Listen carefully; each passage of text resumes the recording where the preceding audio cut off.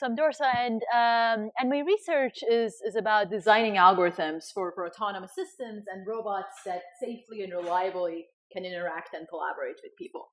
So I'm interested in systems that I should probably be here, right? Oh, yeah, okay. I'm interested in systems that look like this. So you can think of robotic surgery or autonomous or semi-autonomous driving, or let's say controlling drones from the ground, service robotics, like assistive robotics at home.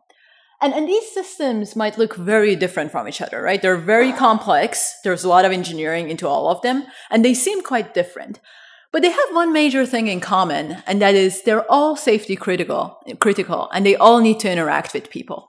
So if you're designing algorithms for these systems, we should really think about the safety aspect of it. We should really think about the interaction that goes on between the robot and the human. So the systems I'm usually interested in look like we have a robot, or we have multiple robots, and we have a human interacting with them. And the core problems that we think about are about safe and interactive autonomy. And then these problems lie at the intersection of a few different fields. Of course, we want to do machine learning. Of course, we have a lot of data. We want to learn models. In addition to that, you want to control the system. So we need to care about how the actuation should work, or how should an autonomous car actually drive. But even that we have those as part of these systems to get them even right, in addition to those, we have a bunch of other things. We have humans interacting with these systems. So we need to think about human-robot interaction. We need to think about how to model humans. Like, what sort of computational models should we actually use when we think about these interactions? And that brings actually a lot of questions about safety too, because these systems are interactive. They're at homes, or they're on our roads. So we need to think about the safety questions there too. And from that perspective, we're interested in applying things like formal methods and verification and validation for some of these human-robot systems. So to be able to give guarantees about them. So Michael talked a little bit about that, but we, as part of a group, we are thinking about how to apply more formal techniques to talk about correctness of some of these systems. So currently in my lab, we're thinking about a few different directions. Some of the things we are looking at are about shared control and collaboration and coordination between humans and robots in home settings. So for that, we think a lot about safe control and how the human and robot should bring their control inputs together to do a task safely. And in addition to that, since we're working with humans, as I mentioned, these models of humans is really important. We need to build really good models of humans to understand complex goals of humans and to infer like what they're doing, like what object are they going for, what is their intent. So intent inference is also a big question that we try to answer, building good intent models, goal models from the human. And then if we have that, then from a robotics perspective, we should also try to do tasks in a legible and expressive way so the human can understand which object am I going for, where am I driving towards. So we are really thinking about this interaction and adaptations that can happen over time between humans and robots. And then while doing that, well, we care about social navigation. So we care about how, like in terms of navigation, we care about how robots navigate around people, how autonomous cars should drive around multiple people. And also, again, there's a big safety issue when we think about these systems too. How are we going to safely learn? Like, as we are driving on a road, we're going to get more and more information about humans around us. How are we going to safely learn that and safely explore that? So we have the same issue of exploration and exploitation that comes up in a lot of robotics and machine learning applications. But we now actually need to do it safely because if we don't, like, we can't afford losing a robot, or we can't afford losing an autonomous car. We actually need to be very careful applying safe learning techniques. So these are some of these major directions we are thinking about. And in terms of application, we are interested in driving, we are interested in human-robot interaction. But I wanted to just show one example, one driving example that we have been looking at to just motivate this a little bit more, like, why do we care about modeling humans? So today, if you think about autonomous cars usually try to optimize for reaching for their destination. And at the same time, they try to avoid unsafe regions of the road, like the boundaries of the road. And if there happens to be another vehicle on the road, they usually treat that vehicle as a moving obstacle. So basically try to do collision avoidance with that car. That's all they try to do. They look at the velocity of that car, they think where that is, and then based on that, they're done. They just try to do collision avoidance. But if you think about it, this vehicle that's on the road is not just a moving obstacle that happens to sit there, right? There's a human inside it. And the human has a model of the world and also tries to optimize for reaching for his destination. So whether we want it or not, or whether we plan for it or not, the actions of this autonomous car, the orange car in this case, can actually affect the actions of the human-driven car. And that has a lot of safety implications. So for example, if you want to change lanes, you don't just like cut in front. What you do is you start nudging in front of people, and you kind of expect other drivers to slow down and make room for you. If you assume that the other car, in this case the black car, was just driving with constant velocity, you would never be able to do something like that because you want it to be safe, and you would never be able to like cut in front of people. The way you cut in front of people, where you achieve your goals, is by nudging in. And how can we do that? Well, we have models of humans, right? We have a model of how this black car is going to drive. And we have a model of how this black car is actually going to respond to my actions. And because of that, I can actually achieve this task, and I can do that safely. But the way our autonomous cars work today, this is actually a recent video from Waymo. So look at the Waymo car. The Waymo car tries to change lanes, and it even like turns its signal on. So you expect like other drivers are going to be nice and are going to actually like create some space maybe.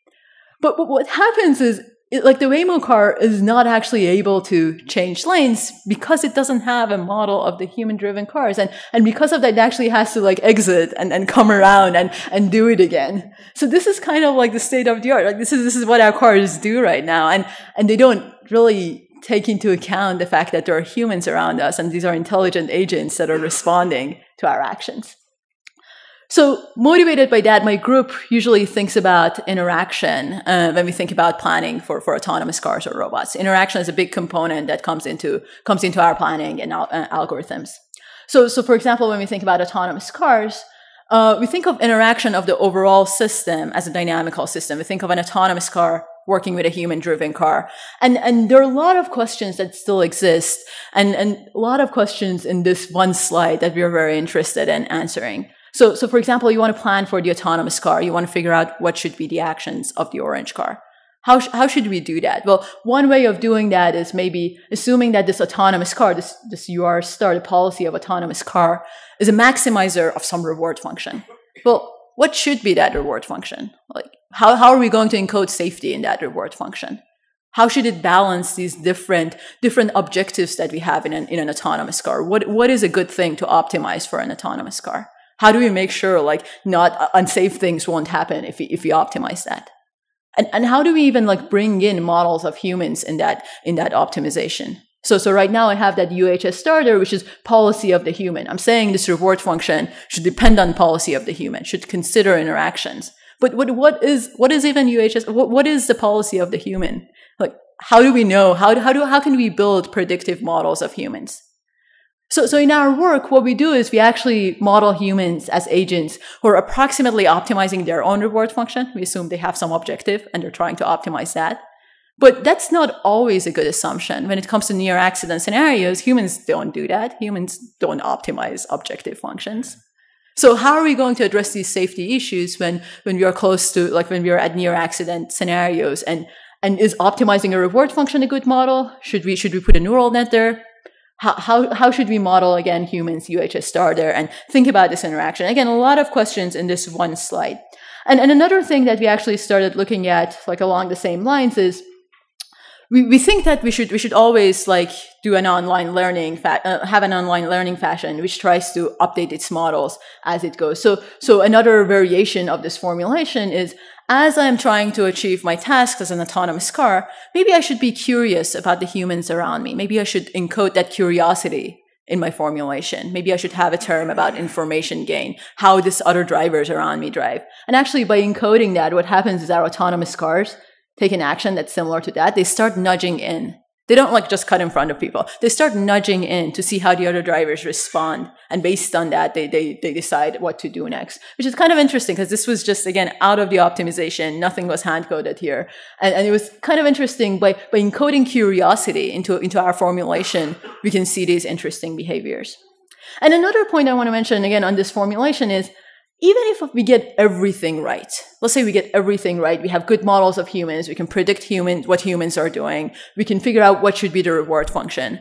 Even if we get everything right, what can happen is we might not be able to find a set of actions for the autonomous car that's safe. Because we have a set of safety constraints, right? We might just not be able to find that. And that's not a crazy idea. Like even Google, that's trying to go fully autonomous, they have around 300 disengagements per 400K miles of driving. So that's about 1 disengagement per month for a typical driver. So if we want to have these many disengagements, these many situations that we don't know what to do, we should have a better way of handling that. We should have a better way of maybe transferring control to the human. Maybe that is not the right thing. Maybe that is the right thing. But we should actually have a better way of handling these near accident scenarios or these situations that we don't know what to do. And finally, another direction that we are interested in, and it has connections to safety, is the multi-agent implications of this work. So imagine we have now multiple autonomous cars and multiple human-driven cars. Let's say I have multiple trucks on a road and multiple human-driven cars. So in this shared road setting, it's interesting to think about how the interactions should go. Maybe the autonomous cars can actually guide the humans for better traffic or for better social kind of values that we care about. Like, it's interesting to think about the social implications of these multi-agent systems. And other issues come up too, like things like fairness. Like, let's say that my autonomous car knows how to cut in front of the people. So if it does that with one car, if I multiply that by 100, the outcome is all the autonomous cars are now going to get in front of the human-driven cars. And is that really what we want? Like, do we want that type of implications, or do we want our autonomous cars to guide the human-driven cars on the road in a better way for better social outcomes? So these are some of the directions that we are looking at. And a lot of these questions, I've talked about them in the setting of autonomous driving, but they also apply in other autonomy settings in human-robot interaction. So we're interested in both these directions. And this is my group. I just want to put a picture of the group and our robot. And I'll end now.